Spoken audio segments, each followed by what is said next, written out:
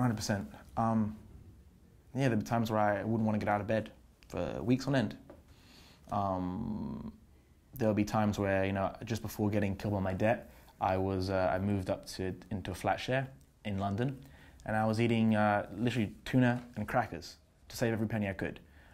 It gets tough. It can get grueling.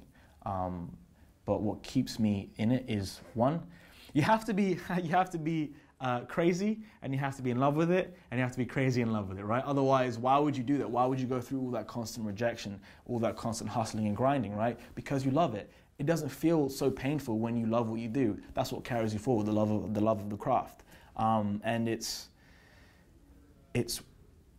outlasting the time of trial, the time of tribulation, right?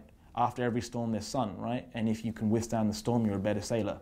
So yeah, just keep on doing it. Exhaust every single resource you can, every single avenue you can pursue. Go ahead and do that. And if you've exhausted all your resources, go where there are new resources. Like even when I was like 12, 13, I was doing, you know, little theater groups. You know, whenever I come to visit family in LA, I do cow shakes, right? It's always being in all the spots so the place comes. Samuel L. Jackson was in his 40s, right?